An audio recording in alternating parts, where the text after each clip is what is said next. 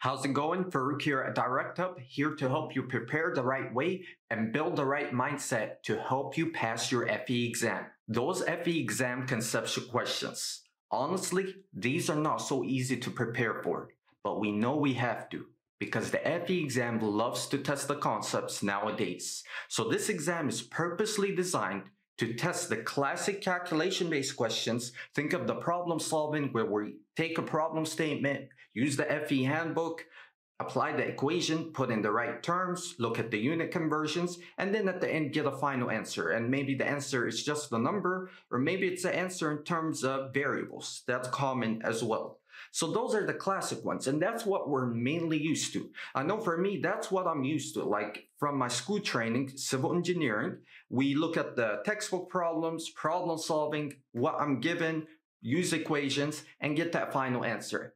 But now we know this exam, nowadays, the FE exam is going to test the concepts. So we have to prepare for that and do our best to prepare for conceptual type questions. So these questions, think of them as, let's say, terms. They're testing key definitions on terms.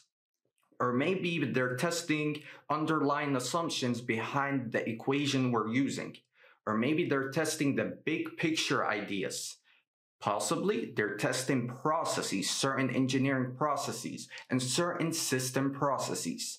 So as a whole, these conceptual questions are not easy to prepare for, but we're going to apply certain methods, simple methods, so we can prepare for these conceptual questions. And that's what I'll do today. Let me give you some tips to help you prepare for these conceptual questions. First tip. Build your own flashcards. So this sounds simple and you may be already doing it. If you are, excellent. Keep on building those flashcards. So what you want to do here is build flashcards for key definitions, key terms that you see in these FE exam topics as you study one topic at a time. So you want to put the key term, you want to put the corresponding definition or the big picture definition, or maybe it's an equation. You want to put the equation and write the underlying assumption, or let's say something that you're like, I have to remember this. This is something I can easily forget. Put that on a flashcard. So you want to keep these flashcards simple, and you don't want to have definitions that are like long paragraphs. Try your best to keep these simple and always build your own flashcards in a way that makes sense to you. Don't just copy and paste text. If you do, look at that text and really ask yourself, does this make sense to me? If it does, that's okay. You can copy and paste, but at the same time, you do want to reword these definitions as you build your flashcards in a way that you really understand.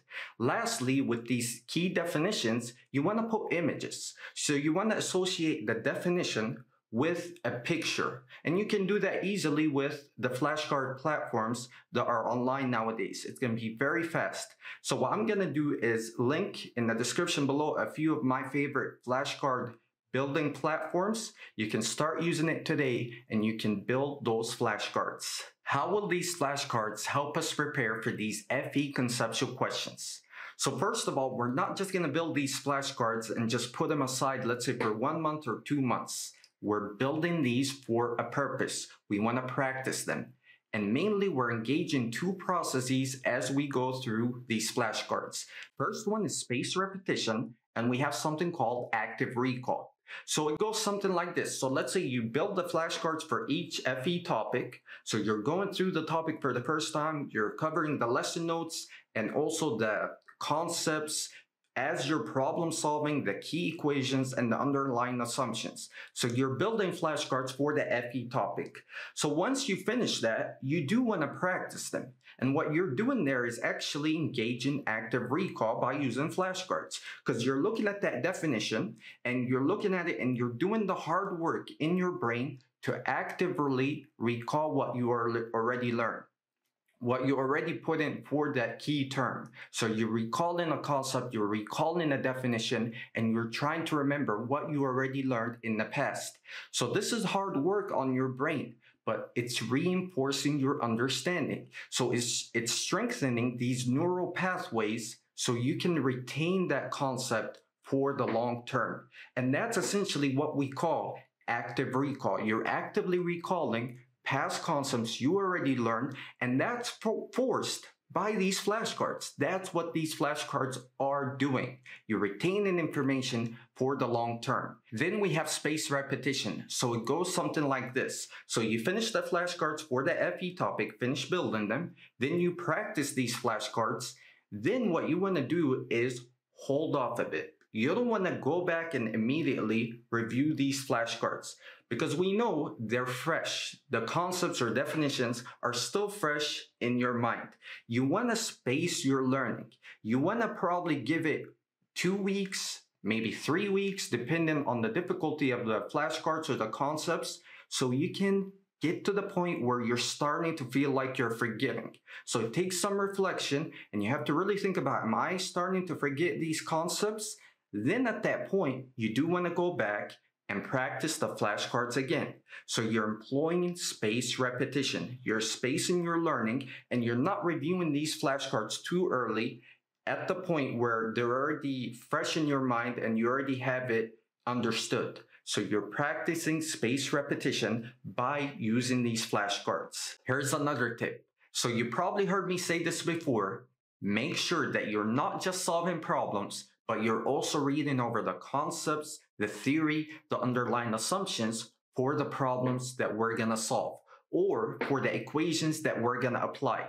So always make sure that you're reading over good lesson material that talk about the concepts, that give you certain key definitions, key terms, give you plenty of diagrams and images that relate to the equations we're using and the overall big picture concept. So after reading that concept and going over this reading material, then you want to practice and reinforce your conceptual understanding by solving FE type conceptual questions. So these could be just definition-like questions, or maybe some drag and drop questions, or questions that are testing processes. So you want to always start with reading over the concepts. So select good reading material, material that keeps it simple. The material that keeps it simple for the FE exam, that throws out too much jargon. You want to avoid too much jargon because this is the fundamentals of engineering.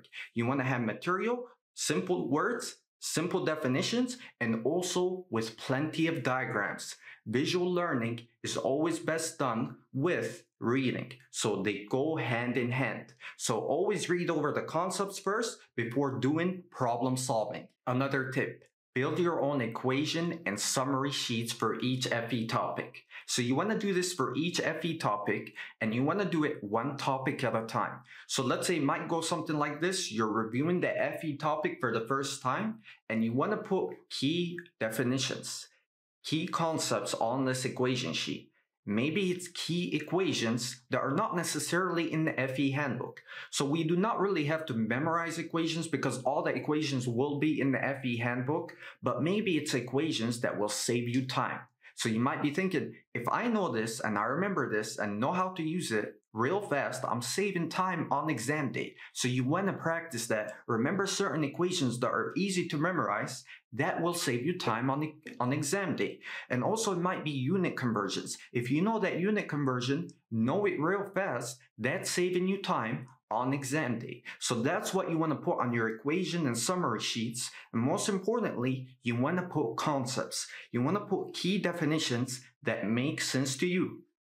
Again, we're not going to just write down stuff that we do not really understand. We're putting this for a reason. We're being deliberate and putting key definitions, key concepts, and also putting images, maybe diagrams, bar charts, flow charts that relate concepts on these equation and summary sheets. So you want to do that as you're covering the FE topic.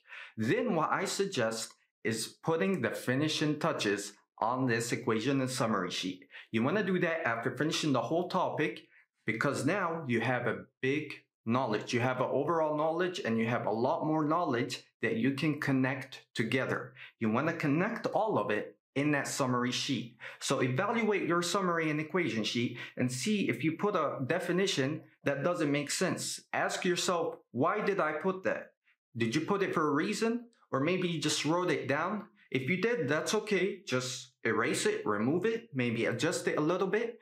Put stuff that's helping you learn. Put stuff that's helping you learn the concept so you can reinforce your understanding and build that overall big picture conceptual understanding. At the end, you want to treasure these summary and equation sheets because they serve their ultimate purpose in helping you review. Last one, build your conceptual understanding of fundamental engineering processes. So here we know the FE exam will test these processes. So the best way to explain this is by looking at certain examples. So let's say a classic case is a chemical equation. Chemical equation, we know it's an overall process. So we have stuff on the left side of the equation we call the reactants. So these combine and form stuff on the right side, the products. So how do these reactants combine? Notice that key question, how? How? So you're trying to understand how, and you're trying to understand the overall process. Now, a classic case for, let's say, engineering, FE engineering type questions are equations themselves. So we know we have an equation. Think of the Bernoulli equation. We have that, and we have, let's say, the pressure head, velocity head, elevation head on the left side at a certain point equals to the pressure head, velocity head, and elevation head on the right side. So now the question is, how do these interact? How does each variable or component interact and change the other variable? So what happens if I increase the pressure at the left side of the equation? What happens to the velocity at the right side of the equation?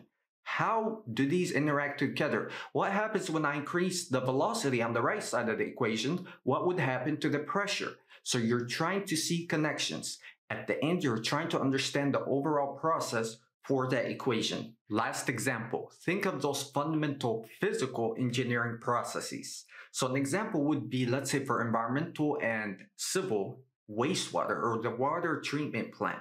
So that overall plant is a plant with multiple components, and all of these interact and they make up a process. So what we're going to do is look at the big picture first. You want to avoid diving too early, let's say into practice problems or into a certain component.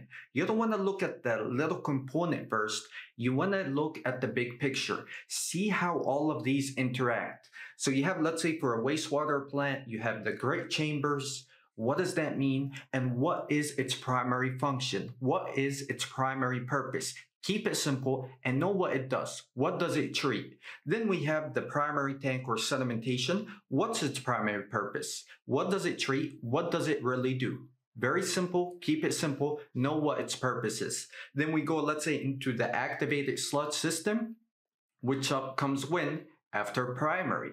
So we have to know that. We're looking at the process, and that's helping us know these key terms. Primary, then we go into secondary. Secondary treatment is the activated sludge treatment.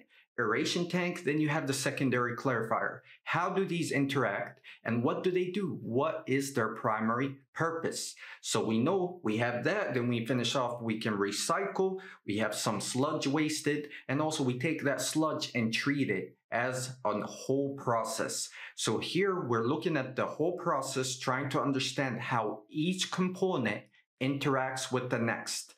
And having that conceptual understanding is going to make our learning go a lot easier. It's going to make it go a lot smoother, because now when we're solving, let's say, either conceptual questions or maybe even calculation-based questions, we know what each term means. We know what primary means. We know what secondary means. We know when the flow exit, when is it recycled, why is it recycled, and at the end, we're asking, how does all of this work? That will help build better conceptual understanding. In summary, the FE exam will not only test calculation-based questions, it's going to test the concepts as well. So we have to use certain study strategies to prepare for these concepts. And the ones we discussed today is mainly using flashcards. So we want to use flashcards for these key terms and definitions for each topic as you go one topic at a time. So you want to put these flashcards in your own words, your own definitions in a way that makes sense to you. Also, you want to add images to reinforce that concept or the words with a corresponding image. Then after the flashcards, we can move into reading the conceptual notes that we have handy. So you want to select quality material that's exposing you either to, let's say, reading lesson notes of the concepts, or also, let's say, conceptual videos talking about the concepts. So you want to cover the concepts first before doing the problem solving. Never just dive into problem solving without covering the concepts first. They go hand in hand, and most importantly, the concepts come before solving problems. After that, another tip is to build your own summary and equation sheets with concepts on these sheets. So you want to build these for each topic, put the main equations, and you want to put equations that you can remember so you can speed up your problem solving on exam day. Maybe it's unit conversions. And most importantly, you do want to put concepts on these sheets. You want to put these definitions. You want to relate certain variables to each other, put diagrams, bar charts, flow charts, and so on. You want to fill it up with equations and concepts, the big picture ideas. Then this summary and equation sheet helps you review. So after, let's say you covered the topic, you can go back to these summary and equation sheets and review what you already learned. And the last tip I had for you is understanding processes. Understanding the process behind, let's say, a wastewater treatment plant or even an equation. We know an equation is a process. We have to understand that, so make sure you're looking at the big picture and you're seeing how each component is related to the next, how each variable in the equation is related to another variable, and you're looking at relationships that will help reinforce your conceptual understanding, making it easier for you to answer those conceptual questions. Please, I want to hear more from you. Do you use certain study strategies that we did not talk about today that's helping you learn these concepts? Or maybe you already passed your FE and you use certain study strategies that helped you learn and prepare for the concepts. I would love to hear those in the comments below. So let me know, and please give this video a like, subscribe to my channel, and I'll see you in the next video. Thank you.